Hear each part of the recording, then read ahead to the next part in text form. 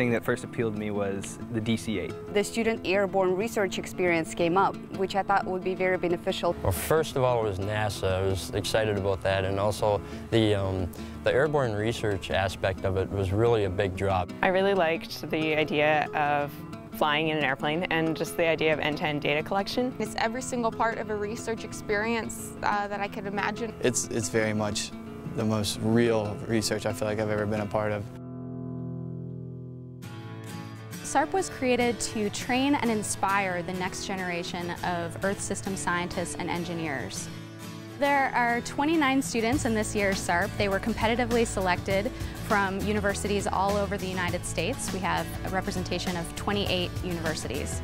We give students this amazing opportunity to fly on the NASA DC-8, one of NASA's airborne laboratories, collect their own data, do an actual research project with that data, and then present their results. Particular chloroform, bromodichloromethane. The SARP program is divided into 3 research projects: the ocean group, the land group, and the air group. The students collected data from 2 different instruments on board the DC-8. They used the master instrument to collect remote sensing data over the giant kelp beds on the Santa Barbara Channel, as well as in the orchards over the San Joaquin Valley. The second instrument they used was the whole air sampler to collect air samples over dairies in the California Central Valley, as well as wastewater treatment plants in the Los Angeles Basin. I am a first-year graduate student studying meteorology, and I'm a part of the air group, and my research in particular for this project was on pollution transport in the LA basin. There's 10 of us in the air group, and whole air sampling is usually a two-man job. Well, we all, kind of being ambitious, were like, well, we can make this better.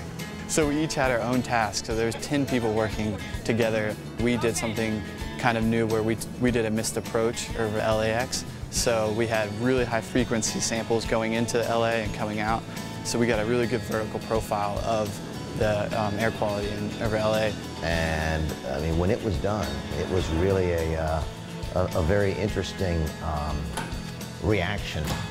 They all were happy and they had a group hug, and I think from that time on, they really felt part of a team. And it's also exciting to see these students develop from their pure scientific discipline background into a more interdisciplinary background, and how they feed off of each other and their ideas, and one student's a chemist, one's a physicist, and so how they've been building their project. We really try to get the students to tell us, what do they want to work on. And so we give them some ideas and then they just kind of run with it. And the idea is that by the end of their project, that they've got something that they've moved way beyond anything that we can do. I double majored in chemistry and physics, but I specifically picked the ocean projects and atmospheric correction so that I could learn more about the computer programming and the software skills.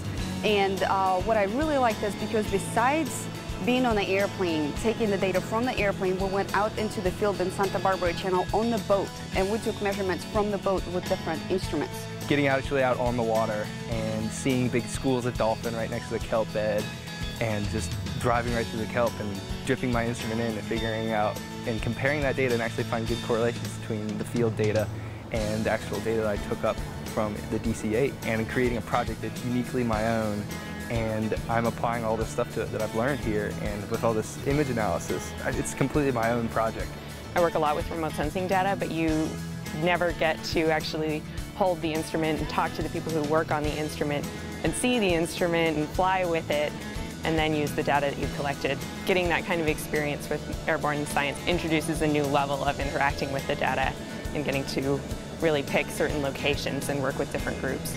What's exciting about SARP is that maybe people who were in universities or colleges that they didn't have these large research programs, because a lot of times these research programs are in big universities, they get to see and realize that they have these skills already and this way of thinking that can be applied to a more diverse set of scientific questions. So I think for a lot of these students, especially the ones majoring in math or physics, earth science was not a career that had really occurred to them before this program. Being from a small liberal arts college, I don't have this kind of opportunity to participate in research like this. I've never really had a prior background in earth system science before. I haven't used many of these computer programs before.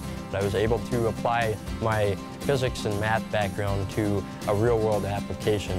It's definitely also made me consider earth system science as a future possibility for my career path. So it's not something I'd ever considered before, and it opened that door to me.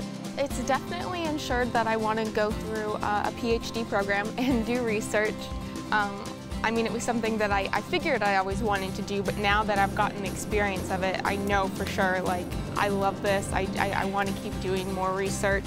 I loved working with so many different people in this program. There are people from all different schools, there are people from all different states, and there are a lot of different backgrounds brought together. There are people working on physics and astronomy, and I definitely learned a lot from working with kind of different branches of science. I've never really seen any program that offers all three stages of the whole, I guess, scientific experiment.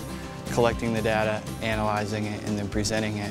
And there's so many little details that go into gathering data that people might think is just, oh, we go out, we fly in a plane, you grab stuff. It's not that easy. There's a lot of flight planning involved, a lot of small details, and you learn a little bit of everything. It's a very broad experience. You come away with a broader perspective on science.